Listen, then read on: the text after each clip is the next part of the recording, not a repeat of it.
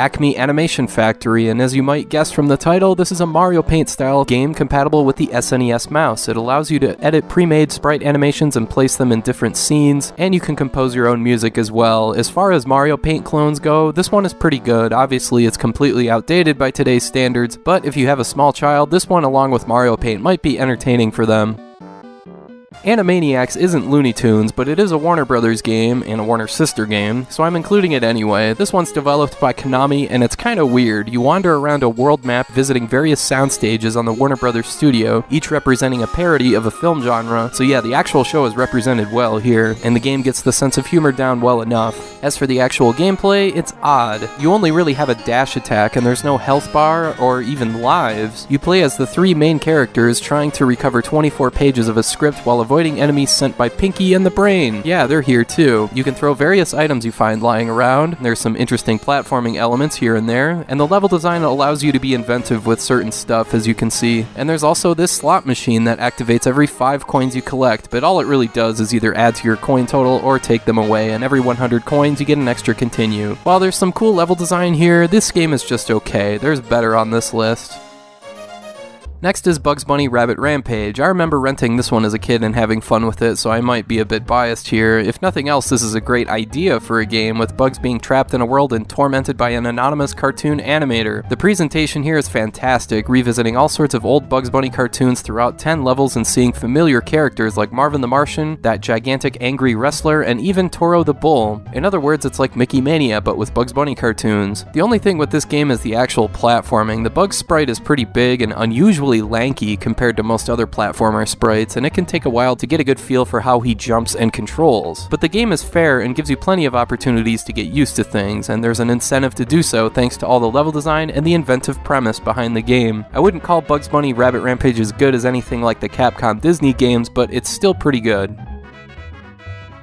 Next we have Daffy Duck the Marvin missions, based on the series of Duck Dodgers in the 24.5 century cartoons, with Daffy as Duck Dodgers, Porky Pig as his assistant, and Marvin Martian as the villain. Again, this is a side-scrolling platformer, although with a bit more of an action slant this time, with Daffy being able to use 5 different guns across 20 levels: a freeze gun, an electric gun, a spread gun, a grenade launcher, and an anti-matter gun. And you collect money throughout each stage to pay for ammunition. You also have a jetpack to zip around each stage, and in addition to that, a shield, and this is one of those games where when you see an enemy, you put that shield up as soon as you can, wait for them to attack, and then shoot them. Otherwise, it's not likely you'll last long in this game, and that's kind of a bummer. The main problem, however, is the controls. They're extremely slippery and not easy to get used to. Also, it takes a ton of hits to destroy even insignificant enemies, let alone bosses. This game is okay. It's kind of a run and gun style where you can fly, so that's kind of cool, but if you want a game like that, you're better off with something like Sparkster or Skyblazer.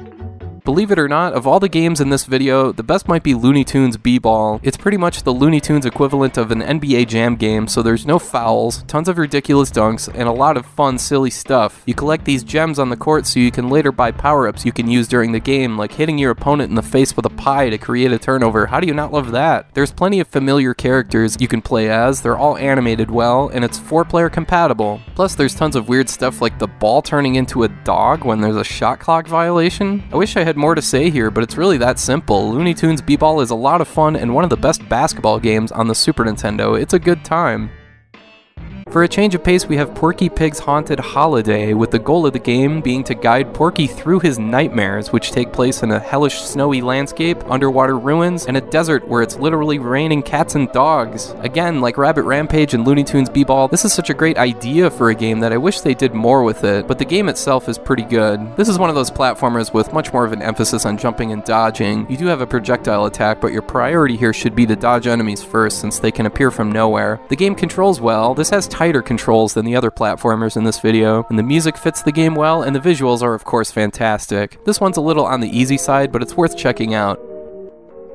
Chalk up Roadrunner's Death Valley Rally is kind of a missed opportunity. Like most other games on this list, it captures the visual style of the cartoon almost perfectly, and the goal of the game is to have Roadrunner just outrun the coyote and avoid getting caught, and he'll use explosives and even this comical Batman outfit to try and catch him. Roadrunner has kind of a turbo meter that can be replenished by eating birdseed. The problem though is that with a game predicated on speed, you gotta have intuitive level design to complement your character's abilities, and it's just not here. Sonic 2, this is not. Combine that with some sloppy hit detection, and this is a frustrating one to play. Unfortunately, I'd have to say avoid this one. Interestingly, this game also received a sequel titled Wile-E's Revenge, where you control Wile-E Coyote and try and catch the Roadrunner, but it was never finished or released since the developer Sunsoft went bankrupt in 1995. There is a ROM available though, so you can at least play through the first level if you'd like. It should be noted though that if you get even within a few pixels of the Roadrunner, he sprints away, so that's unfortunate. According to an interview on SNES Central with the producer of the game, the goal was to collect parts to set up an elaborate trap to catch the Roadrunner. But I mean, what's the point if you can never catch him? This game seemed doomed from the start. Sticking with unfinished, unreleased games, there's also Sylvester and Tweety, another game that got cancelled thanks to Sunsoft declaring bankruptcy. This is a ROM available to play, but unfortunately there's really not much here. You play the game as Sylvester, you wander around Granny's house, and yeah. Interestingly, there was another game in development from a completely different company titled Tweety and Sylvester, and that game was also cancelled. Weird. Speedy Gonzales Los Gatos Bandidos is another side-scrolling platformer and another game featuring a very fast character, but thankfully this game doesn't have Speedy flailing out of control like in the Roadrunner games. This one's a little more controlled and the level design is much better suited for your character's skill set. Speedy's friends are all partying it up until Sylvester and his buds come and kidnap them, so it's up to Speedy to rescue them. And there's usually a handful of mice placed in each stage to rescue, and they double as checkpoints as well. Speedy Gonzales can kick and occasionally pick up stuff if necessary, but this is pretty much a pure platformer. This is another game that's just okay. It's definitely not bad, but you're not really missing anything if you haven't played it. Some people like to compare this one to the first Sonic game, but this is nowhere near as interesting as that one. Having said that though, it's a perfectly okay game. Next there's Tasmania. In this game, the player takes a viewpoint behind Taz as he runs and dodges stuff, so this plays like a racing game. A very boring racing game. You just have to beat the time limit and eat some birds as you go. I don't even know what else to say here, there's just not much going on. I guess this could be a fun speedrun game for some people, otherwise I'd avoid this one. Tiny Toon Adventures Buster Bust Loose is another Konami game, and it's a game I've talked about a ton on this channel over the years. It's a great looking game that captures the look of the show perfectly. The music is familiar and well done, and the main gameplay mechanic is something a little different with a sprint meter that's used to climb walls. There's varying objectives throughout the 6 levels, like feeding Dizzy Devil in this boss fight here, and there's some inventive level design here as well. I'd put this one on par with the Disney Capcom games in that it's short and not particularly challenging, but it's still a fun playthrough today, and it's still a cheap cartridge. I'd put this one right alongside stuff like Aladdin and Mickey's Magical Quest. The Tiny Toon series got a second game titled Wacky Sports Challenge, also made by Konami, and this one is a surprise. It's a series of 7 minigames where you pick from 4 different characters from the show to compete in events like a test of strength, a top-down obstacle course, bungee jumping, stuff like that. The best part being that it's 4-player compatible, making it easily one of the most accessible 4-player games the SNES has to offer. What I like about these games is that they're not just mashing buttons, they're predicated on some kind of skill or timing, so each game is actually somewhat interesting. So yeah, if you're looking for a good 4-player game, or even just a multiplayer game to play with your kids, Tiny Toon Adventures Wacky Sports Challenge is a great choice. Magical Quest, starring Mickey Mouse, made by Capcom. This is a game that starts out slowly. It seems pretty bland in the first level, just another paint-by-numbers platformer, but the game gets better and better the further you progress, as Mickey unlocks different outfits that enable certain powers like projectiles, a grappling hook, and a fire hose, among other things. The level design also complements these abilities very well. Mickey's Magical Quest may be rather short and bare bones, but it's still a fun playthrough today. There's 2 sequels to that game, the first being The Great Circus Mystery starring Mickey and Minnie, and as the title suggests, this game is 2-player co-op, and that's really the only major difference from the first game. It's still 6 levels, and there's still 4 outfits you unlock and switch between as you play. This time around it's stuff like a vacuum cleaner and a hobby horse with a toy gun. The graphics and sprite animation are a bit better, and the settings are a bit livelier as well, so if you liked the first game, you're sure to like this one too, especially if you're looking for a decent co-op platformer.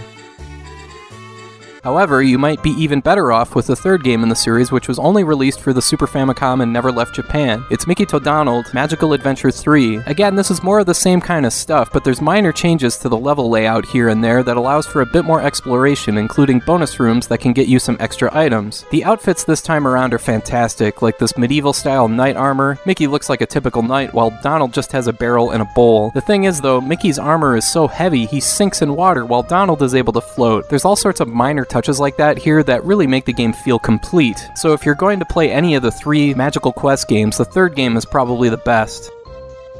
Since we're talking games that never left Japan, there's also Mickey no Tokyo Disneyland Daiboken. This one's a bit of a departure, developed by GRC instead of Capcom, but it's just as brief with only 6 levels. What makes this one stand out is that Mickey has a tank on his back that fills balloons with either water or helium. Water balloons can be used as projectiles to take out enemies, and helium balloons allow Mickey to float and quickly zip around each level. This game is predicated on exploration more than anything, so you'll be using the helium balloons quite a bit. The controls can be a bit tough to get used to, but this is still a good game worth checking out. Let's go back to North America with Mickey Mania, The Timeless Adventures of Mickey Mouse. This is such a great idea for a game. You play as Mickey visiting some of his past cartoons, starting all the way back with Steamboat Willie and making your way toward more recent settings. The visual design here is inspired, featuring some great sprite animation. The platforming, though, is a bit bland. The game isn't very challenging at all, and the SNES version only has 5 levels. Plus, there's loading time. Really? Ugh. If you really want to play Mickey Mania, you're better off with the Sega Genesis version. That's got an extra level, no loading time, as well as wider resolution so you can see more of Mickey's world. This is an okay game on SNES, but you're better off with Sega on this one. Next is Mickey's Ultimate Challenge. This is a puzzle game that's clearly intended for a younger audience. I'm talking like 8 or younger, and I don't think too many kids that young are watching a video about Super Nintendo games of all things. So I'll just say that this game is okay. It accomplishes what it sets out to do, and it does it better than some of those god-awful educational Mario games. For example, one puzzle has you jumping on books in alphabetical order, another is a simple card matching game, another is like Simon Says. So yeah, Mickey's Ultimate Challenge is clearly intended for kids, so most people watching this aren't going to get much out of it.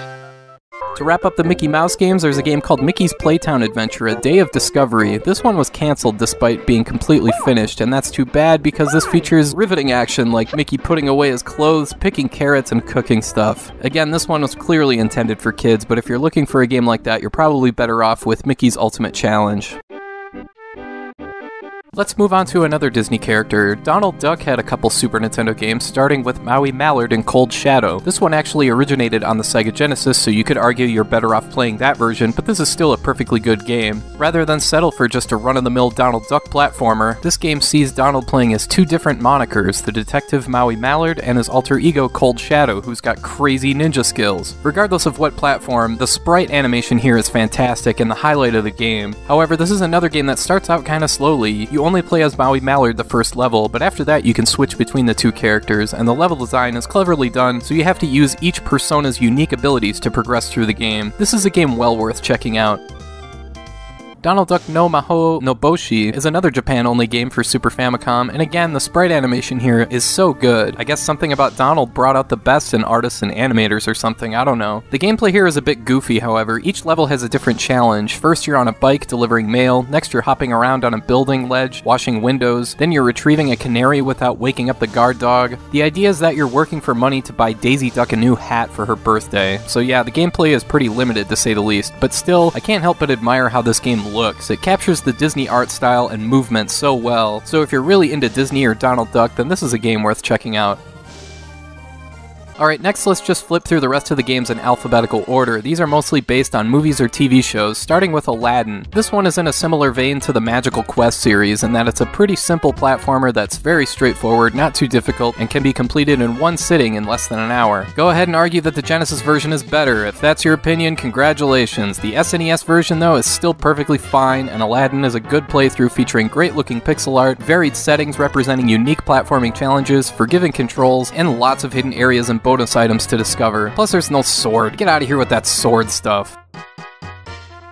Next, there's another Super Famicom release that never left Japan. It's Alice No Paint Adventure. And hey, check it out, it's a Mario Paint type game based on Alice in Wonderland. Well, kind of. The paint options are pretty limited. It's pretty much just a coloring book with some really easy mini-games thrown in. It is at least compatible with the SNES mouse. But hey, I can definitively tell you, this is a game that does in fact exist. Beauty and the Beast is yet another side-scrolling platformer. You'll find that to be a recurring theme in this video, and it's made by the same people who made the Judge Dredd and Stargate SNES games. This one is along those same lines. This is a thoroughly okay game, the biggest strength being the visual design and the great-looking backgrounds, and the biggest annoyance being how enemies appear out of nowhere so quickly that you barely have a chance to react. You play as the Beast and the game follows the story of the movie just fine, but yeah, this is your average movie-based platformer that's marred by the ridiculous difficulty level. Bonkers is a game I did a video on not too long ago. It's based off of the old Disney Afternoon TV show and was made by Capcom. However, it plays a lot like a Konami game, that being Tiny Toon Adventures Buster Bust Loose, because it has the same speed meter that allows you to sprint through stages and take out any enemies and obstacles in your way. There's 5 levels here with 2 stages each, and again, this is par for the course for Capcom Disney games. It's short, sweet, and well made, but don't expect too much because you'll finish the game before you know it.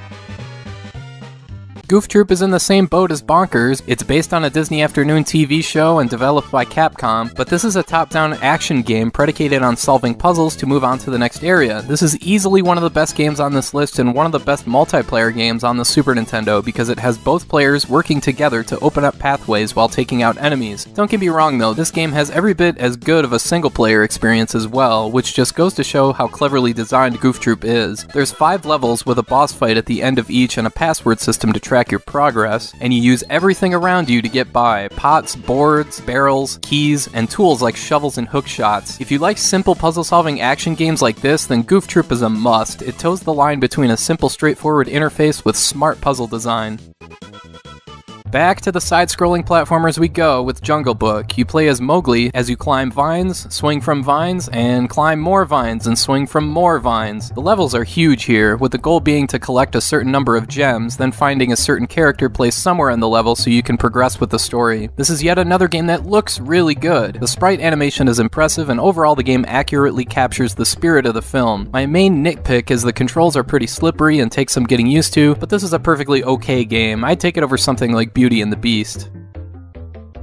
Next we have The Lion King, and if you remember, I listed this game as one of the toughest on the Super Nintendo. This is one of those games that could be okay, as long as you're okay with spending hours mastering it. Like this section here, where you have to be insanely precise with grabbing onto these hippo tails, or this section here, where you have to arrange the monkeys a certain way so they throw you in the correct direction. I mean, come on, this game is just ridiculous. I can't call it bad, because there are some redeeming qualities here, like the music, and of course, like every other game on this list, it looks fantastic, but the difficulty here is a deal breaker. Pinocchio is yet another side-scrolling platformer, but this game is actually pretty dang good. I know I sound like a broken record saying this, but man, these Disney games have some great sprite animation. Well, I mean, it is Disney, of course the artwork is going to be great. This game has a very similar feel to it as stuff like Lion King and Mickey Mania, but it's not nearly as difficult as Lion King or nearly as bland as Mickey Mania. So this is one I can recommend. It's a very short game, but it's decent enough for a single-player platformer. Timon and Pumbaa's Jungle Games is, of course, based on the 2 comic relief characters from The Lion King, and this game appears to have been created solely to cash in on their popularity, because all this game is 4 mini-games: pinball, a gallery shooter, a Frogger ripoff, and a Space Invaders kind of game, where Pumbaa belches at incoming enemies. Each mini-game is fine, I guess, although the gallery shooter stage isn't that good. But yeah, it's just 4 mini-games, you're better off skipping this one. Finally, we come to Toy Story. This is a pretty impressive title. It manages to capture the unique Toy Story visual style accurately in a 2D environment. I mean, this has kind of a Donkey Kong Country vibe to it. Unfortunately, the controls aren't that great, but there is at least some variety in the gameplay. There's a couple levels where you guide a remote-controlled car, there's a couple racing stages, there are stages that are almost like a one-on-one fighting game where you have to get Buzz Lightyear to come down from his Coke binge, I guess? I mean, geez, settle down. And there's also a first-person perspective stage where you have to get through a maze, which is pretty interesting. Toy Story is a really ambitious game, not your generic movie game fodder. The controls for the platforming take some getting used to, but there's a lot here, so it's worth checking out.